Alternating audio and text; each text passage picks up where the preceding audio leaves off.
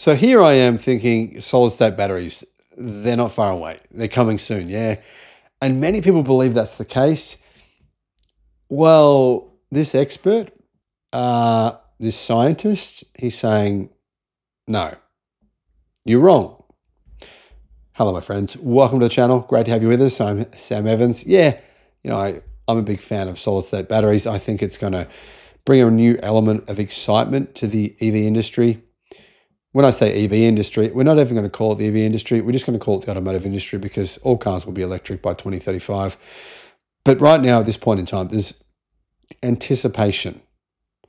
Car companies, particularly Toyota, have been hyping solid-state batteries since 2014. It's 11 years.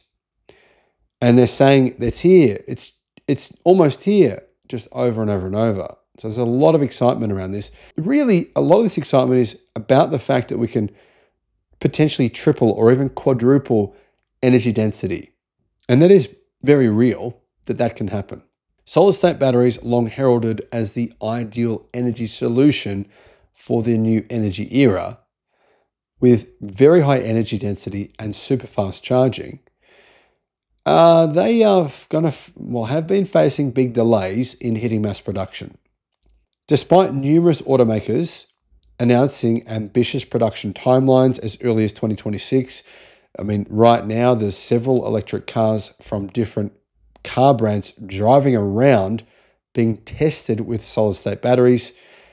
However, experts say these targets of 2026 are probably not going to happen. At the recent 2025 China Automotive Forum, Wang Fang, chief scientist at China Automotive Technology Research Center, identified 4 critical problems that solid-state batteries need to still overcome: unclear ion conduction channels, complex production processes, that's the biggest challenge, inadequate safety controls, I don't think that's a challenge, and high volume manufacturing challenges. Now, I see 2 of these 4 being the 2 big ones: complex production processes leading to expensive production, and volume manufacturing issues. The other issue I've heard is longevity. I've heard that in testing, they don't get anywhere near as many cycles as lithium iron phosphate or even today's lithium ternary batteries.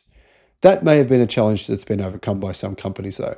The technology then, materials and cost issues surrounding solid-state batteries is going to be difficult to resolve in the short term, according to this scientist in the battery industry.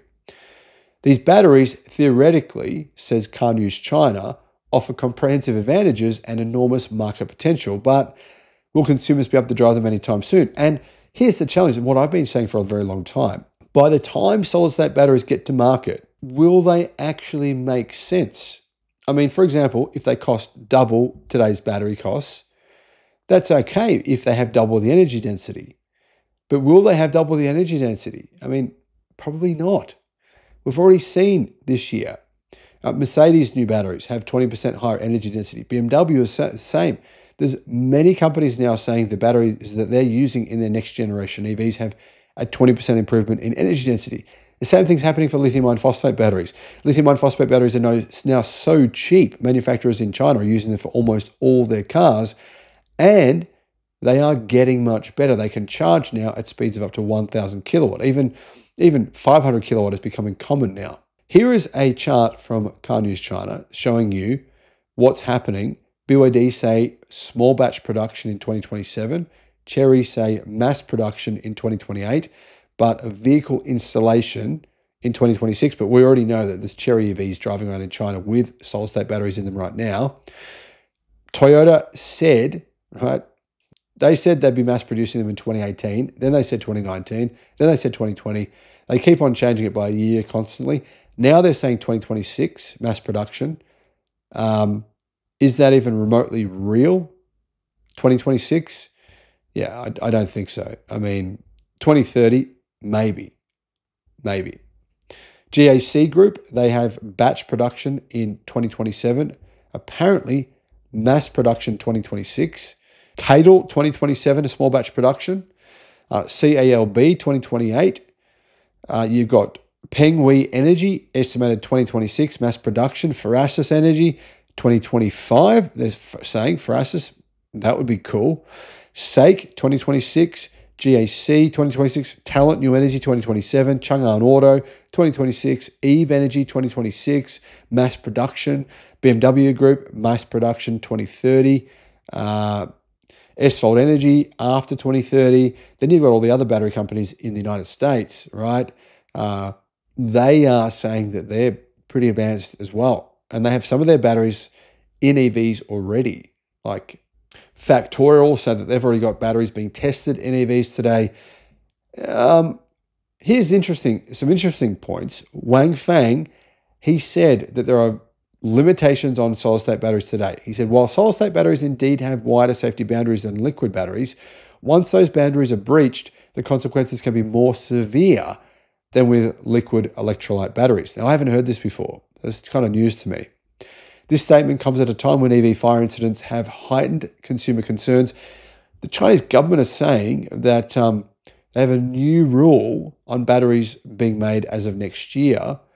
That means they basically can't be able to be flammable. They can't be flammable.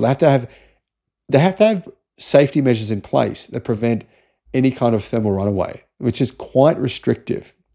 In May 2025, the China Society of Automotive Engineers released the all-solid-state battery determined method, which clearly defines all solid-state batteries as requiring ion transfer exclusively through solid electrolytes, creating a strict technical boundary between these and hybrid solid-liquid electrolyte batteries. This standard aims to prevent marketing hype around terms like all-solid-state or semi-solid-state, which is a good point. Companies like SAIC Group and Goshon High-Tech, says Car News China, have made claims about their solid-state batteries' safety features. These remain untested in real-world conditions. Laboratory results do not necessarily translate to real-world performance in mass-produced vehicles. So the question is, by the time these batteries are being mass-produced, let's say 2028, maybe even later than that, how good will existing lithium iron phosphate batteries be? How much better now? How much will sodium batteries have improved? They're improving constantly.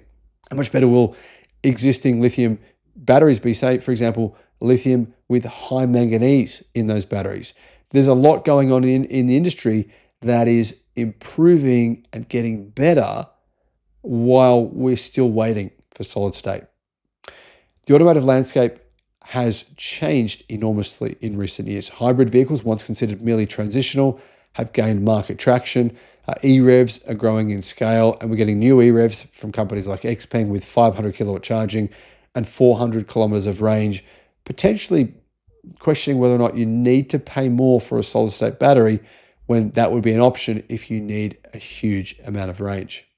So Car News China seems to agree with my ideas and what I've been saying for a couple of years now. Improvements in liquid lithium battery technology that already exists have addressed some previous limitations. BYD's Super E platform, introduced in March 2025, features batteries that can provide 400 kilometers of range in 5 minutes of charging. Zeekr, XPeng, Huawei all got similar new technology now, enabling charging speeds in between 7 to 12 minutes. The amount of time that it takes you just to go and do a pee while you're waiting for your car to charge.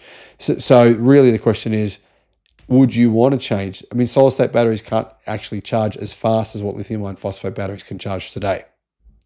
Battery swapping technology has been improved in China. That's another option. I personally think that's probably not going to actually catch on, but it is an option. And E-revs, with huge amounts of EV-only range, are also an option, as I mentioned before. So the cost challenge is the big issue here. The unit cost of solid-state batteries is apparently about double to triple that of existing lithium ternary batteries. Approximately 3 times the price, actually. Combined with the substantial research and development expenses already incurred, early solid-state battery vehicles will come with some pretty big price tags. So we could be seeing them not hitting the market until 2030 in mainstream vehicles. According to Chinese media 36KR, given these technical performance, safety and cost challenges, industry observers are very skeptical about the timelines from manufacturers, particularly from Japanese ones like Nissan and Toyota, who are making some pretty wild claims, but then changing them constantly. Not telling anyone they've changed them, just changing them almost every year. It appears as though some companies are just saying things to appease investors, and it's very difficult to find out real timelines, really when this is all happening. It feels like we are on the precipice, but then that precipice keeps on just moving a little bit ahead. It's almost like being in a dream state, and you've got to get somewhere, and you're trying to run, and you can only run in slow motion. What are your thoughts? How do you feel about this industry? Let me know in the comments, and guys, thank you for watching. Bye-bye.